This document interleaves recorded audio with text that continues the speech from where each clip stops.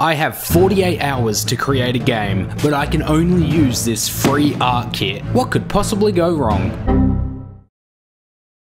Okay, let me give you some backstory. Miziziziz, a game development YouTuber, has a series where he challenges different game developers to make a game using the same art kit. Following the idea of this series, he hosted a game jam where everybody had 48 hours to make a game using the same art kit. This was the art kit I decided to enter. Let's begin. As soon as I saw this, I had an idea. Okay, I didn't actually have an idea, but after staring at this tile set for 6 hours, I think I have an idea. I'm pretty sure this is Yoda. So, after spending the first 8 hours of the game jam figuring out what to do for the next 40 hours of the game jam, I actually had an idea. Finally, I wanted to create a survival game where you try and survive on a deserted island, but there are waves of monsters that come out and try to kill you. So basically you collect resources, try and build a shelter, and then when the waves roll around, you try to survive. Using the sprite sheet, I designed a little island. I like how it turned out visually, so this was the style I decided to roll with. I say, like I had a choice. Now that we had a very simple engine running, it was time to add a weapon. I know what you're thinking. Deserted island. You'll probably have some cool craftable weapons like wooden swords, bows and arrows, throwable rocks. Nah, I just went with this gun. I added in an axe as well, which will be the first tool that the player can use. I added in a shooting mechanic, and now it was time to add the first enemy.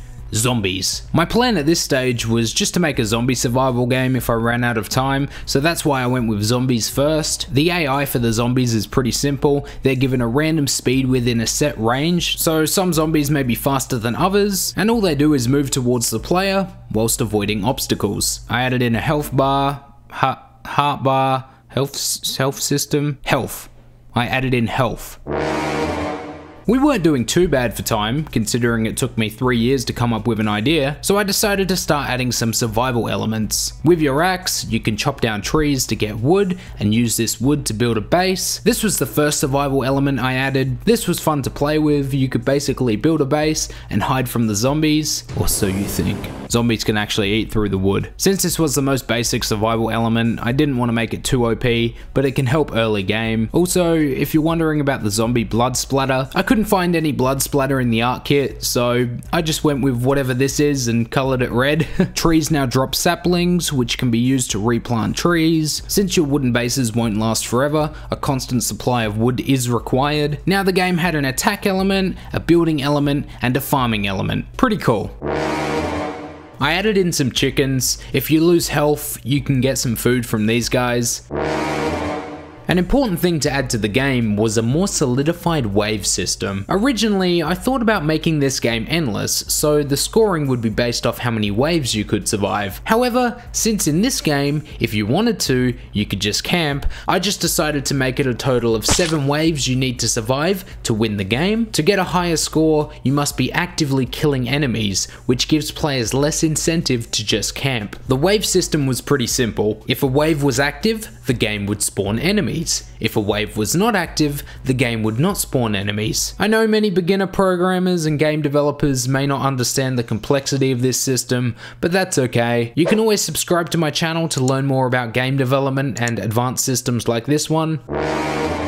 It was time to create more monsters. I didn't just want zombies to be the only enemy in the game, so I added some new enemies, including little zombies. Basically, these guys are like normal zombies, but smaller and faster. So they're harder to hit, but also take less time to kill than normal zombies. Giant zombies. Basically, these guys are like normal zombies, but bigger and slower. They also do more damage and take longer to kill than normal zombies. I also added in a skeleton enemy who is very similar to the normal zombie. He's just a little faster, does a little more damage, and takes a little longer to kill than a normal zombie. Here are some enemies that I never used. This ghost enemy was going to be able to fly through obstacles, and this lava enemy was going to be able to shoot projectiles. These are 2 enemies that would have been cool.